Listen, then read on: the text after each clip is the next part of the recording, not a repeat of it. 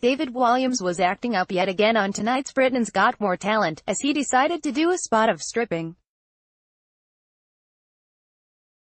As host Stephen Mulhern chatted to the judging panel, David decided to crawl across the table towards Simon Cowell, declaring, "Hello, it's me again." He then proceeded to stand up and drop his trousers, knocking over a mug in the process, before Amanda Holden attempted to pull down his underwear too.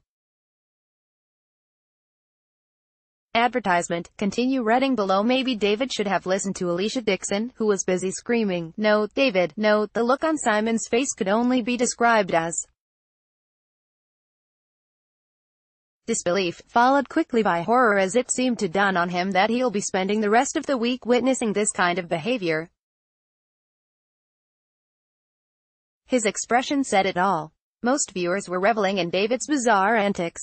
Advertisement. Continue reading below. Advertisement. Continue reading below.